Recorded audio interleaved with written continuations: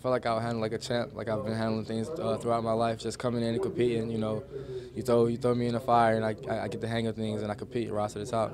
Nerves, butterflies, anything? Does that go away after time or what? Or I feel like just coming out, you know, you've been playing football for a while now, so at the end of the day, it's still football. It's just a higher level competition, so I feel like I haven't really been nervous, just coming out, being who I am, competing and getting better every day.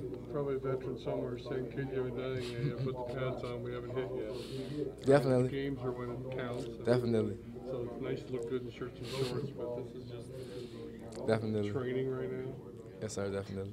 What have you learned about the culture so far with this franchise in your time here? It's a no-nonsense culture. It's just guys coming in trying to get better every day. 1% better, that's what we've been saying. It's the phrase we've been using, and that's really what's going on. You know, it's been a relatively short period of time, but where have you seen the biggest growth for yourself, over these past few weeks? Just continue to get better, getting better at things that I'm already good at, and learning new things I haven't done in the past, like playing zone defense and keeping my eyes on the quarterback and understanding our drops, things like that. Coach Shrek talked about the intensity and the level of competition across the board. How much does that excite you to know that you're going to be pushed to be your best each and every day in training camp? It excites me a lot. I feel like that's the kind of coaching, that's the kind of culture I've been in throughout college, and I'm happy that I'm at a place where that culture is continuing.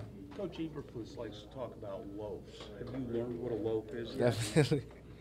Definitely. Coach Flus, it's all about effort to get into the ball. 11 guys have to get to the ball, and if you're loafing on the backside, you won't play in our defense. That's what Coach Flus says. We won't play in our defense. Have you seen it on tape yet? Yeah, definitely. Are you guilty of any?